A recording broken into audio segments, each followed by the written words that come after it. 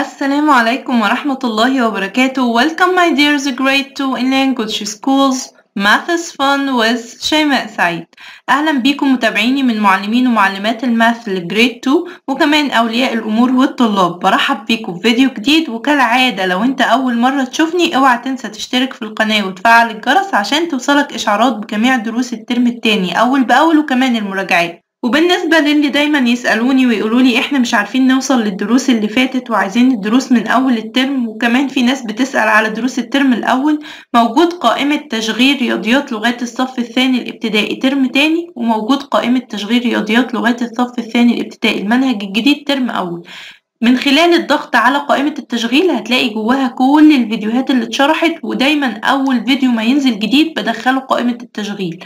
طيب انا مش عارف اوصل لقائمة التشغيل ولسه جديد، كل اللي عليا ان انا انزل تحت شوية هلاقي اسم القناة ماث with شيماء سعيد، والديسكريبشن اللي هو الوصف موجود فيه رابط الدرس السابق ورابط الدرس التالي، تقدر تنتقل للدروس عن طريق الروابط دي. كمان لو انت مفعل الجرس ومختار الكل هيوصلك اشعارات باي فيديو ينزل اول باول. وعشان ما اطولش على حضراتكم يلا بينا نشوف فيديو النهارده بيتكلم عن ايه.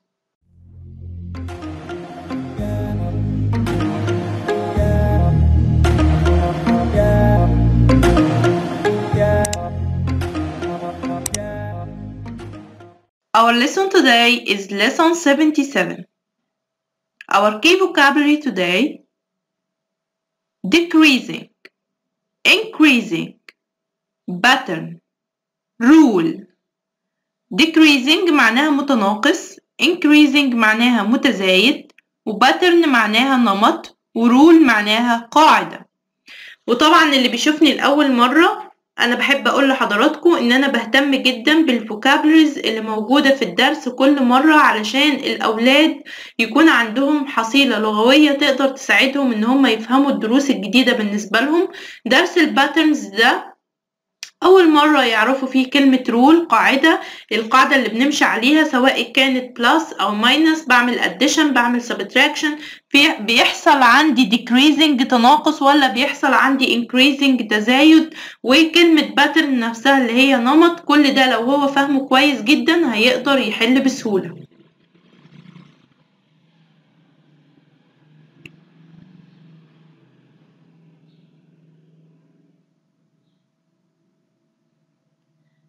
Now for teachers, write the following number pattern on the board: 34, 38, 36, 40, 38. المطلوب من التيتشرز دلوقتي ان هم يكتبوا على البورد 34 و 38 36 40 38 بالشكل ده وبالترتيب ده، علشان يدوا مساحة للأولاد ان هم يفكروا في الأسئلة اللي انا هقولها دلوقتي.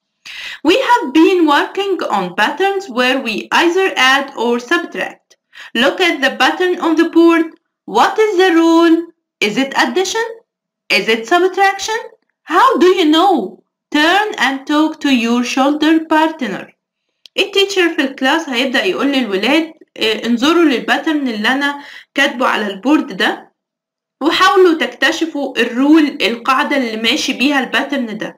يا ترى كانت addition جمع ولا subtraction طرح، وعرفتوا ازاي؟ وبعد كده بيطلب منهم ان هم يتحدثوا الى shoulder partner اللي هو الزميل المجاور، ويشاركوا افكارهم مع بعض قبل ما يستقروا على الاجابة النهائية.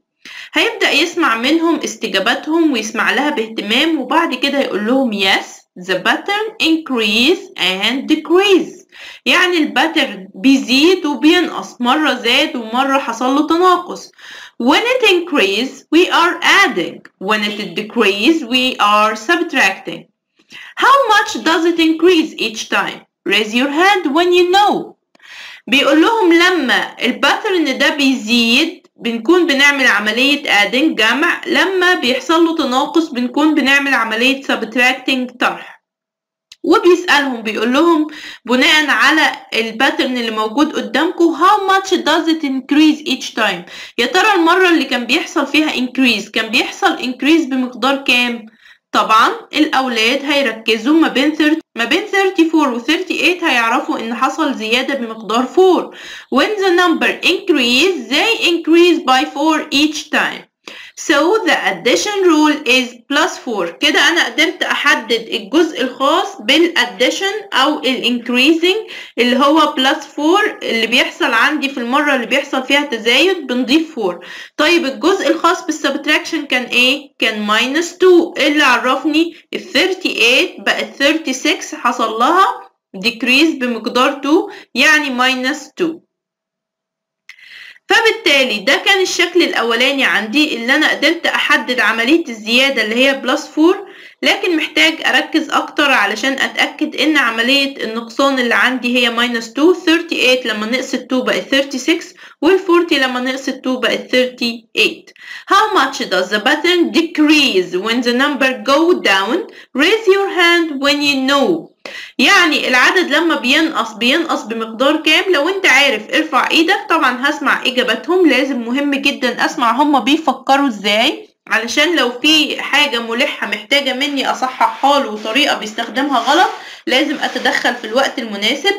و draw arrows and write -2 between each decreasing number in the pattern. يعني هنرسم كمان أسهم زي دي ونكتب -2. ده اللي بيحصل إن أنا أول مرة بعمل +4، المرة اللي بعدها -2، المرة اللي بعدها +4، والمرة اللي بعدها -2. Yes. Write the following number pattern on the board. هو ده الباترن اللي المفروض التيتشر كان كاتبه على البورد، وده الشكل اللي احنا طبقنا بيه الباترن لما بدأنا بال 34. 34 plus 4 equal 38. 38 minus 2 equals 36. 36 plus 4 equals 40. 40 minus 2 equals 38. So the rule is +4 minus 2. يعني بزود مرة 4 والمرة اللي بعدها على طول -2. Now we know patterns can have more than one rule. ممكن جدا ان الباترن يكون فيه اكتر من رول واحدة. الباترن اللي موجود عندنا ده فيه 2 rules، فيه قاعدتين، قاعدة فيها adding وقاعدة فيها subtracting. مرة بزود ومرة بنقص. Open your mathematics student book to page lesson77 to apply. يعني مطلوب بقى ان التيتشر يقول للولاد افتحوا كتاب الطالب بتاعكم على البيج اللي موجود فيها lesson 77 علشان نطبق على الكلام ده ونتدرب اكتر. Find page lesson 77 apply in the student book.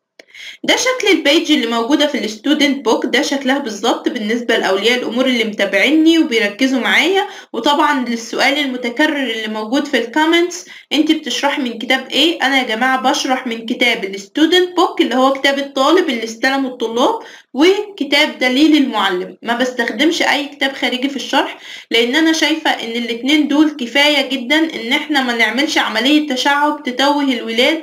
ولو كان في اكسترا اكسرسايزز تدريبات اكتر محتاجينها، انا بعمل مراجعات على كل وحده بتكون شامله لكل الافكار باذن الله اللي وردت داخل الوحده. ولو انت حابب تشوف مراجعه الوحده الاولى هترجع للينك مراجعه الوحده الاولى، هتلاقي كل افكار الاسئله والدروس اللي جت في الوحده الاولى انا جمعتها كلها في المراجعة دي وشرحتها.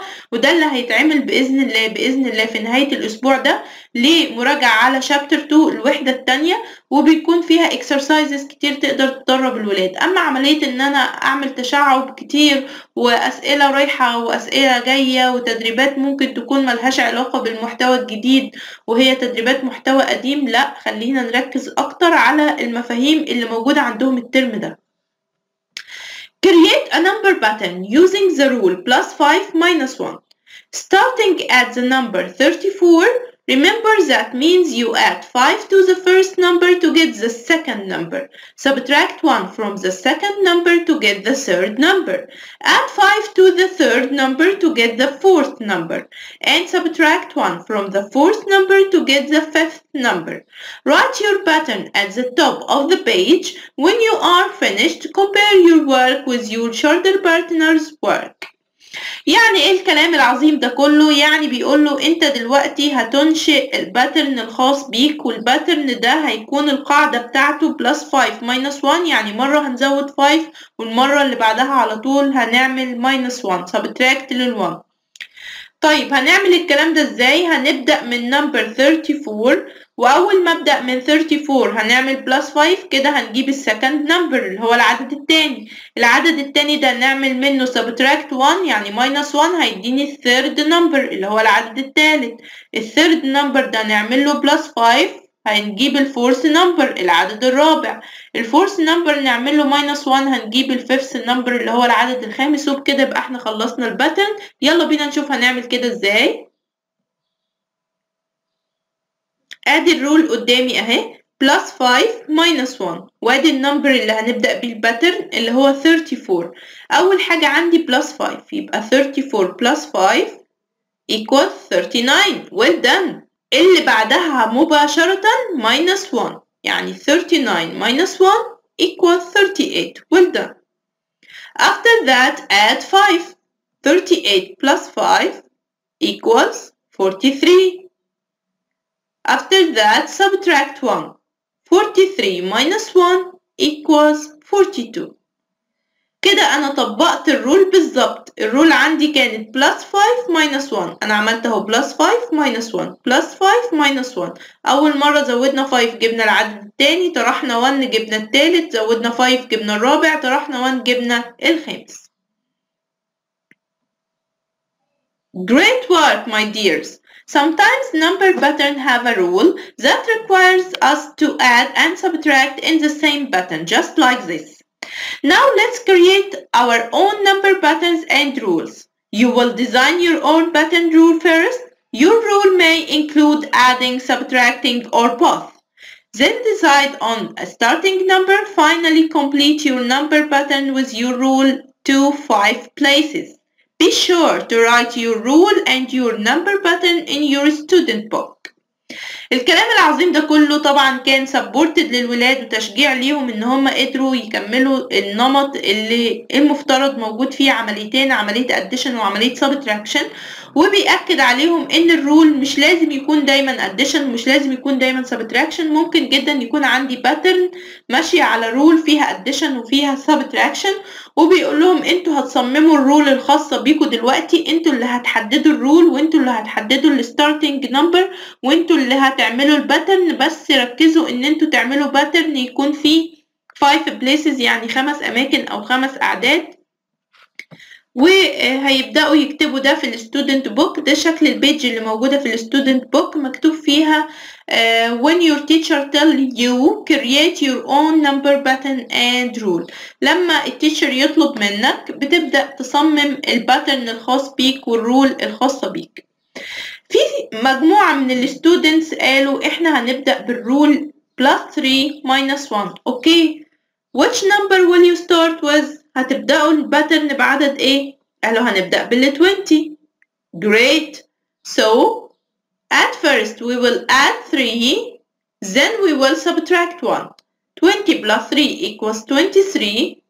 23 minus 1 equals 22. 22 plus 3 equals 25. 25 minus 1 equals 24. Great work. المجموعة دي حددت الباترن بشكل رائع جدا، لان هم حددوا الرول اللي هيمشوا عليها ومشوا عليها مظبوط. اول حاجة كانوا قايلين بلس 3، كل مرة هيعملوا بلس 3، والمرة اللي بعدها ماينس 1 بلس 3 ماينس 1 بلس 3 ماينس 1، ويحددوا النمبر اللي هيبدأوا بيه اللي هو 20. فقالوا 20 بلس 3 ب 23 ماينس 1 ب 22 بلس 3 25 ماينس 1 24. مشيوا عليها مظبوط، وكان في decreasing و increasing بشكل محدد ورائع، فطبعا برافو عليكم. نشوف another group of students choose the rule plus 10 minus 3. اختاروا الرول ان هم يزودوا 10 ويعملوا subtract 3 بعد كده. They will start with number 30. هيبدأوا الباترن ب 30. 30 plus 10 equals 40. 40 minus 3 equals 37. 37 plus 10 equals 47. 47 minus 3 equals excellent 44. Another group choose the rule plus 8 minus 5. They will start with number 12. مجموعة جديدة من الطلاب هيستخدموا الرول plus 8 minus 5، يعني هيزودوا 8 ويطرحوا 5 وهيبدأوا بالنمبر 12. اوكي مفيش مشكلة. 12 plus 8 equals 20. 20 minus 5 equals 15. 15 plus 8 equals 23. 23 minus 5 equals 18. طبعا العمل اللي هم قاموا بيه ده عمل رائع جدا، محتاج مني تشجيع، ما افضلش اقول لهم ياه واتكلم قدامهم وايه الدرس الصعب ده والولاد بتدرس الحاجات دي ليه وبندوخهم ليه. بالعكس يا جماعه، الموضوع ده just game بالنسبه للولاد، لعبه. لو انا جبت كروت كده وكتبت عليها الارقام وقلت لهم تعالوا نلعب زي ما بنلعب الكوتشينه، نلعب لعبه الباترن والرول بتاعتنا، وواحد في القعده كده بتاعت اللعبه هو اللي يحط الرول، يقول لي الرول بتاعتنا هنعمل بلس 10 minus 3، ونلعب حتى كأسرة كلنا مع بعض، ونخلي الولاد حاسين ان هم انتصروا وفازوا لما عملوا الرول مظبوطة.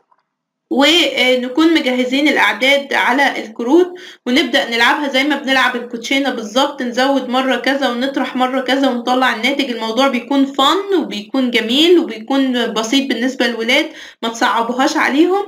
لازم طبعا في النهاية نقول لهم thank you for being so creative with your number patterns. أنا بشكركم لأن انتوا كنتوا مبدعين، so creative، كنتوا مبدعين وانتوا بتصمموا الباترنز الخاصة بيكوا والرولز الخاصة بيكو. برافو عليكم. طبعا دي كانت نهاية حلقتنا النهاردة، مستنياكم في حلقة جديدة ومجموعة دروس جديدة لحد ما نكمل الترم. انا عارفة ان انا بقرأ في التعليقات كتير دروس بعينها مطلوبة، على فكرة ببشركم ان الدروس دي هتنزل بكرة ان شاء الله. الدروس هتنزل بكرة 78 79 و 80، الثلاث دروس دول بعون الله سبحانه وتعالى ان شاء الله هينزلوا بكرة وهنختم بيهم الشابتر.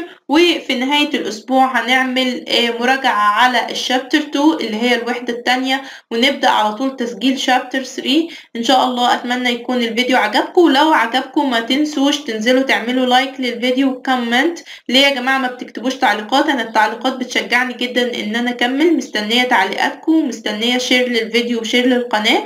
وكمان اللي ما اشتركش ينزل يشترك دلوقتي حالا في القناة ويضغط على الجرس اللي جنب الاشتراك ويختار منه الكل علشان توصلوا كل اشعارات بكل الدروس اللي بتنزل اول باول، سواء كانت ماث او تسكفر لاي مرحلة من المراحل التعليمية. اشوفكم على خير الفيديو الجاي، والسلام عليكم ورحمة الله وبركاته.